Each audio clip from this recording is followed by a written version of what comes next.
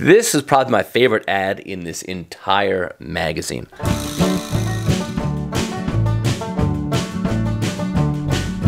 Retro Bassin, kicking some ass and wearing rayon jackets. Thinking about Bill. Welcome to Retro Bassin. I get a lot of requests from folks who watch our videos here at Retro Bassin to do more of a deep dive into the vintage Bass Pro Shops master catalogs. I've got a number of them, and most times if I feature a lure, an old school lure, and if I can find the original spread from it in Bass Pro Shops, I'll show that in the video. That being said, I do understand that is a little bit of a tease. I geek out over these old catalogs.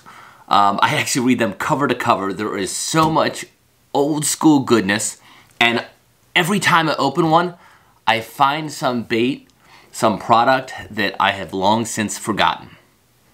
So today on Retro Bassin, we are about 2 weeks into 2021. And I thought, what a better way to celebrate the new year than to take a step back in time, 30 years. So this episode of Retro Bassin, we are going to deep dive into the lure section of my 1991 Bass Pro Shops Master Catalog. By the way, if this is your first time here at Retro Bassin and you like to fish it old school, I'm talking about classic rods, reels, lures, and equipment from the golden era of bass fishing. Consider subscribing and be sure to hit that bell icon. Otherwise, you won't know when we post a new video like this one. So I've got to be honest with you, this is a particular Bass Pro Shops catalog and year that I'm very familiar with. I think this is pretty much the first one that I really got my paws on as a kid, because most of the spreads, even if they were lures that I did not own at the time, I remember really well. This comes from a time when I did not have a Bass Pro Shops in driving distance, and honestly, I don't even know if there was a Bass Pro Shops beyond the main one in Springfield, Missouri. There might have been a couple, but there was none that I was ever going to be able to get to. So I spent my time leafing through this, going page by page, making revision after revision of an order that ultimately I would place with that 800 number. A lot of kids looked at toy catalogs. For me, it was always these bad boys. There's a ton of old school goodness in this catalog. There's rods, there's reels, there's fish finders, and there's apparel. Ooh, is there apparel. But for today's episode of Retro Bassin, we are going to focus strictly on the lure section of this catalog. We actually got a lot of really good feedback about the tackle box giveaway that we did a few episodes ago. Now, I don't have enough gear to give away a loaded tackle box every episode. I might save the next one if Retro Bassin hits 10,000 viewers. But I did get a ton of good feedback, and I got a lot of comments from folks that I have never heard from before on the channel. So stick around to the end of this video. I'm going to give away two 30-year-old new in package lures that are featured in this 1991 Bass Pro Shops catalog. I will, at the end of the video, I'll tell you how to enter. It's pretty easy. And I'll also show you the lures that you will get. So, let's take a deep dive into old school goodness. So we're going to go right to the lure section here, and as used to be the case for Bass Pro, they often would start off the entire lure selection with this bait, the Tornado spinnerbait, designed by Shoestring Dubois. I'm pretty sure that's how you pronounce it. This is a spinnerbait that I don't know that I fully appreciated at the time it was still available, and unfortunately now, these are super hard to come by. It is basically a hybrid. It's a short arm spinnerbait, and it's got this hybrid blade, which can kind of do a couple different things depending upon the retrieve. It can fish like a standard spinnerbait, or if you speed it up, it can actually flop around. It's sort of like a buzz bait action. Boy, if Bass Pro Shops ever re-release these, I would probably go nuts. They also had this, the Laser Eye spinnerbait. And then their sort of entry-level spinnerbaits, the Uncle Buck's line. But on this next page, I want to show you this. This spinnerbait here is probably equally hard to find as the Tornado, but probably doesn't get nearly as much play. Also from Shoestring Du Bois, it's called the Cajun Rattler. And this design came in 3 different flavors here. It's a spinnerbait, also in a crankbait, and a spin jig. The premise of this, it is a standard sort of Colorado-shaped blade, but in the middle is a rattle chamber. And there's actually some rattles that are within. I've got a few of these on the card of the old Cajun spinner. Man, I love this thing back in the day. It was a really cool spinnerbait, almost reminiscent of a Mann's loudmouth, but it had just one little rattle, so it wasn't like overbearing. Really a really cool spinnerbait. Unfortunate that they just don't have anymore. Lonnie Stanley right there with his Stanley spinnerbaits. Boy, this is, what does this say? The Stanley Thumper spinnerbait. So I think this is prior to the wedge spinnerbaits, but this was probably my spinnerbait of choice back in the day. The double willow leaf Stanley spinnerbait with a chartreuse and white skirt, gold blade, and a silver blade. I've probably caught more bass on that exact bait than any other one that I've thrown. And the old Stanley Pro trailers, which are pretty cool. You can learn so much about the kind of fishing that was popular at the time by looking at these old catalogs. The first 3 spreads are all dedicated to spinnerbaits, and in 1991, this was the bait. Strike King had some really cool spinnerbaits. I loved this diamond pattern blade. I've still got a few of these. We've got the standard spinnerbaits here. We've got the Pro 38 Special, which has got that bell weed guard, and also this one, which is awesome. It's a 1-ouncer. Man, if I ever get back down to Florida in like Lake Okeechobee, woo, look at that, a 1-ouncer with this giant blade, and you really can't even appreciate how big that blade is. So we get into some other baits here, of course, still from Strike King, the grass frog. Love this bait. It was really the reason that I think I got hooked on bass fishing. First fish I ever caught was on a chartreuse bill dance grass frog. Timber King spoons, I don't have any of these, but I definitely have caught a few fish on the old tri-wing, or here it's called the Cackle Buzz from Strike King. And I've got a pair of those.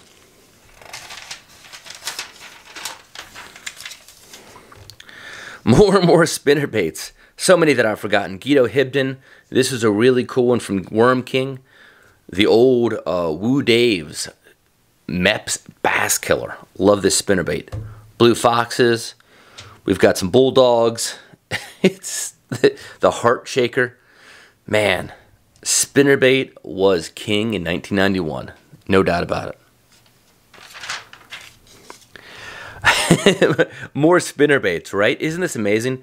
The Hank Parker classic spinnerbait. Oof, I still throw these things. Classic buzzbait. And here's one from Lunker Lure. Lunker Lure, of course, developed the first ever buzzbait, but this is a little known bait from them that was not on the market that long, and it's called the Vibration Rattler. They were really doing some funky stuff with spinnerbait blades back in the day. I mean, they had about 20 pages of spinnerbaits to play with, so you had to differentiate somehow. And this was a neat blade. It was sort of this cut in it. It was adjustable, and you can kind of do some different stuff with it. I have a number of these that I still throw today.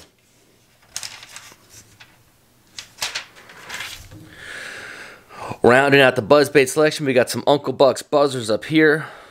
We've got these quadrasonic or quadro buzzes, both inline and a standard buzz.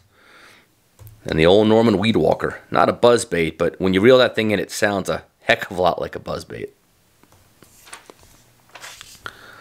Ooh, look at that spread of some old school Rapalas. Wow. If you saw my last episode, you know that I picked up a boatload of these fat wraps. Most of them are in the shallow shad wrap version, but I've got a few fat wraps that are in the deeper diving version. Man, I cannot wait to get those out. All right, we're getting into some crankbait goodness here. Classic Bagley killer bee baits. Oof. Just the color schemes, the way those things swam. Oh man. I wish I'd kept more Bagleys from back in the day. And check out this thing. I don't know if you guys remember this, the old grass rat. Kind of jumping on the frog bandwagon, Bagley style. It's a hard-bodied Bagley frog bait. It's got a single hook on it. I never caught a ton of fish on them. I wasn't much of a frog fisherman back in the day. I'm not a great frog fisherman now. But these are still around. They're pretty hard to find online. You can get them in the aftermarket. You're going to spend more than $4.89 though, that's for sure.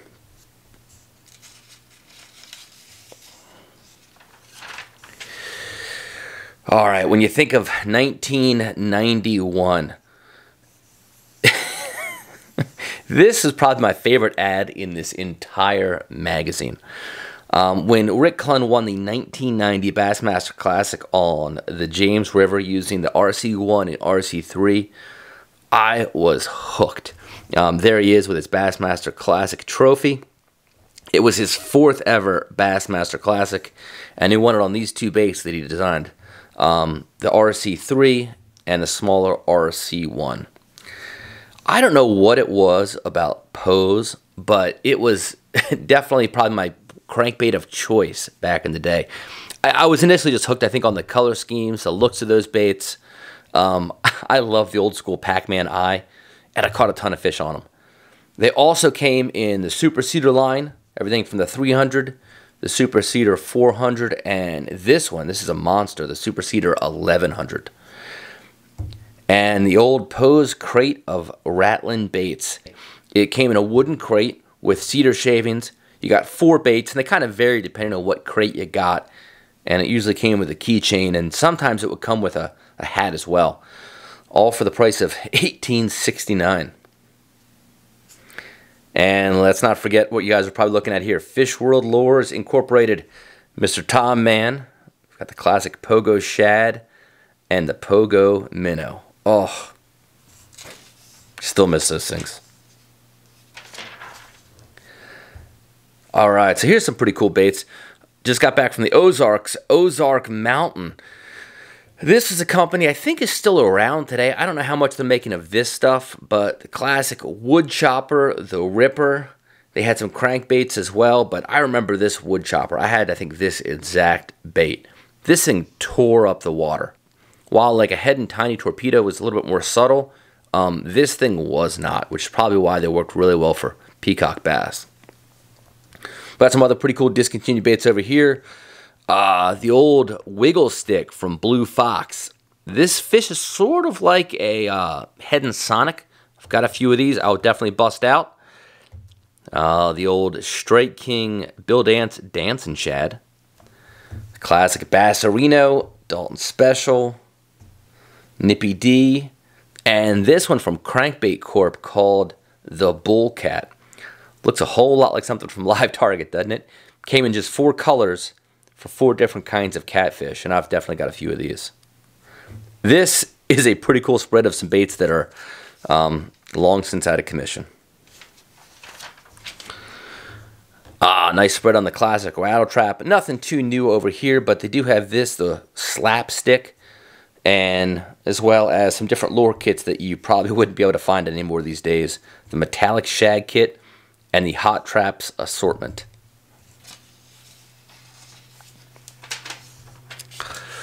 Ooh, getting into bomber territory here. Look at all those long A's. Look at all those Model A's. Oh, man. Some pretty cool colors. I think are probably discontinued at this point. I have not seen this one, 34. Yeah, so 34 is a color you don't see anymore. That's called Bleeding Shiner. And this one, G-Finish Fire Tiger. Ooh, if I could find one of those, man, I'd fish that. I even like that the bill, by the way, is got the G-Finish on it. That's pretty cool.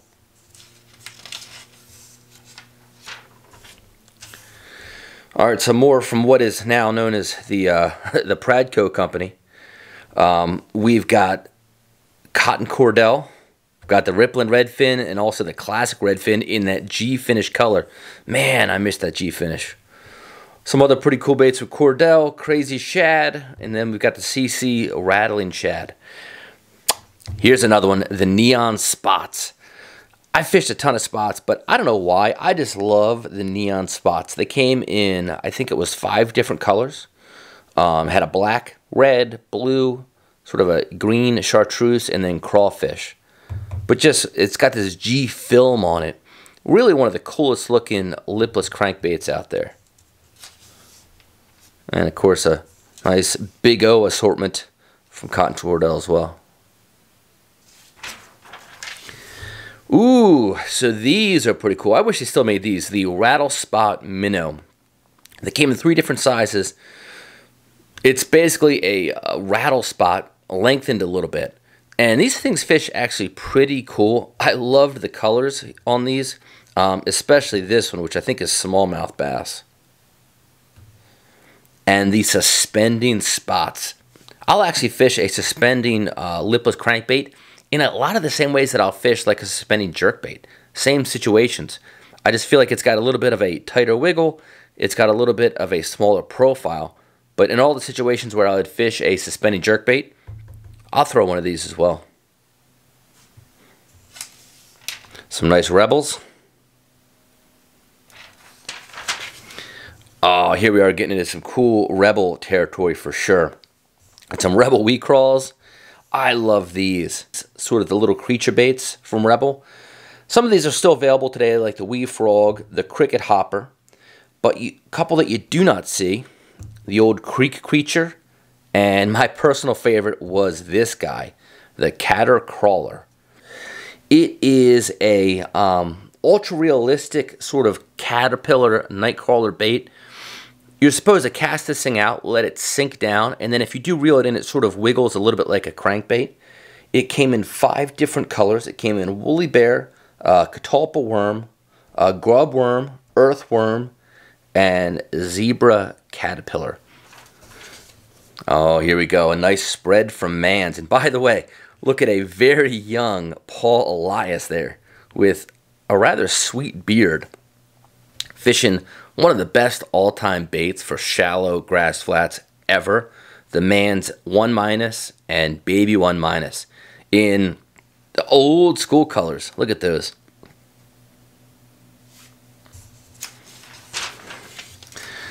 Nice selection of pre-Rapala storms. Of course, they don't say pre-Rapala because they didn't know Rapala was going to happen.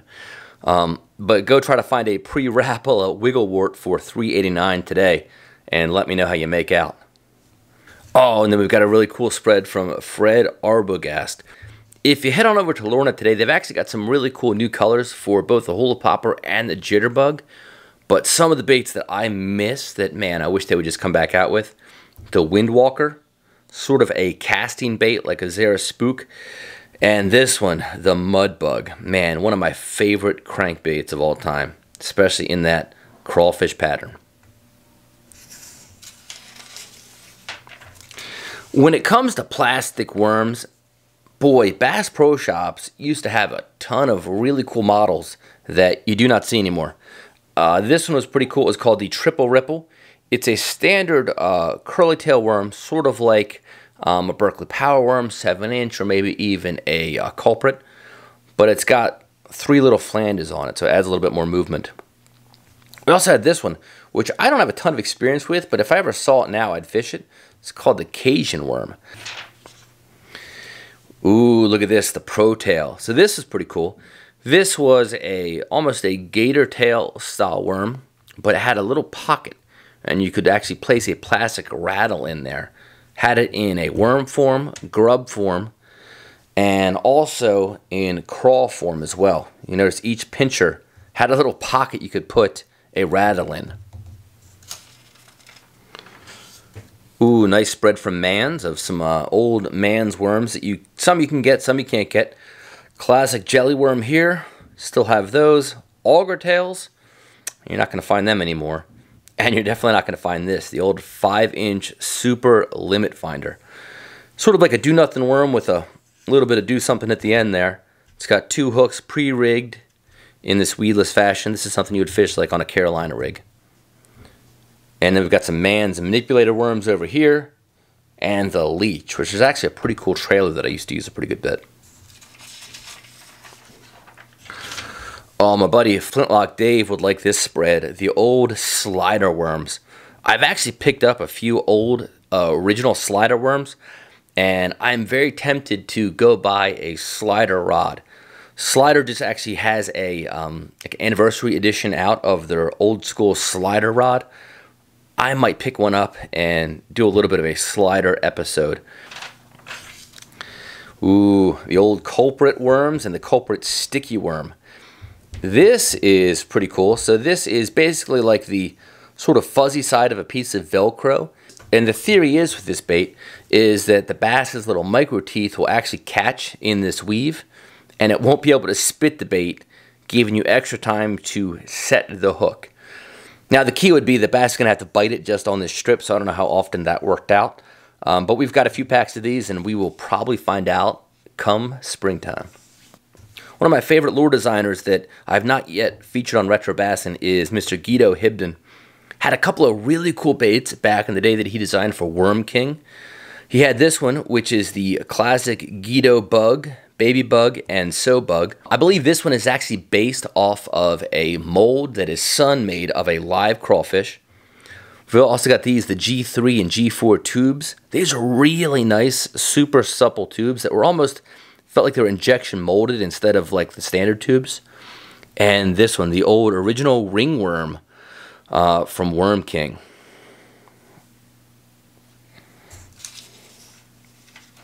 By far though, my favorite part of these old Bass Pro Shops catalogs is this, the order form. I can't tell you how often as a kid I would take these order forms, I actually would photocopy them and just have running lists of lures that I hope to get one day. Long before, I feel like these days it's almost too easy to go to a Bass Pro, but back in 1991 when I first had this catalog, there was not a Bass Pro near me. So literally I had to just sort of mull over this magazine for weeks and weeks, fill out this order form, and then generally I would call the old 800 number to place my order.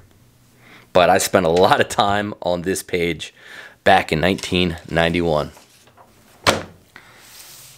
Well, I hope that you enjoyed our little journey into the 1991 Bass Pro Shops Master Catalog. If you like this sort of episode, drop a comment down below and let me know which year catalog you would like to see me walk through next.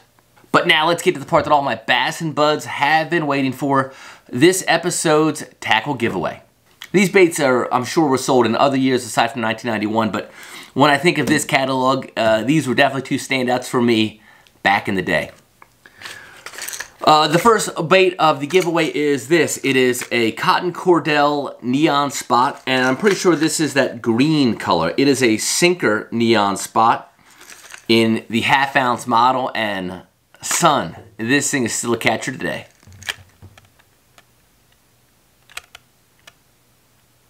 And I didn't staple that. I don't know who. I think these old packages, the glue kind of comes apart, so whenever I got this, that's how they fixed it. And the other item, I referenced Lunker Lure. It was really the first buzz bait ever invented, and this is a line that I don't know how long it was in production. I do remember it from the 1991 catalog, but beyond that, I'm not so sure. So you are also going to get this, a Lunker Lure buzz bait rat lure. And I can show you this now that we've got a live lure here as opposed to just the catalog, but it has a nice blade, a big old Lunker Lure blade. This thing's actually sort of almost chartreuse dipped. It's got that Lunker Lure head with a tube body, and listen to this. Oh, she rattles. So all you have to do to register to win these two baits is to be a subscriber and drop a comment down below. Just like last time, I will pick a winner in about a week's time. I think I'll probably do a drawing next Friday night. I don't know if you all have noticed, but I have been trying to do my best to A, post weekly, and B, drop a video on either a Saturday or a Sunday morning. I know that probably according to the YouTube algorithm, that's not the best time to drop fishing videos, but again, we like to do it old school here, and there was always something magical to me about Saturday mornings with Jimmy Houston and Sunday mornings with Bill Dance. So kind of depending on how Friday night goes, I'm going to try to either get a video out to you guys either Saturday or Sunday morning. So, in that next video, I will announce the winner of this giveaway, and I'll also announce it in a pinned comment in this video. So until next time, keep the carpet side up, and definitely fish it old school.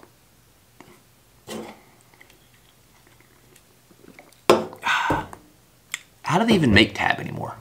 Fishing it old school, this old stuff rules. Welcome to Retro Bassin.